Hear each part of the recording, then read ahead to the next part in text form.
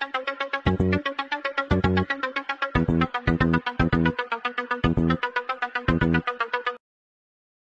one says good morning to me.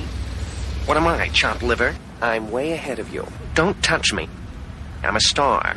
And the least you could do is photograph my good side. I heard that.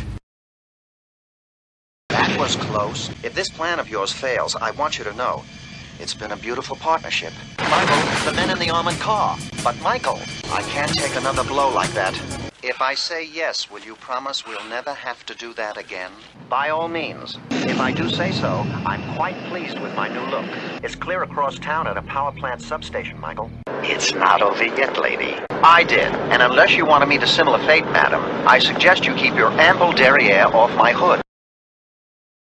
Hello, Sir Grayman. I've been trying to contact you for the past several hours. I know your father. He has sent me to find you, as it is probable men who wish you harm are following you as we speak.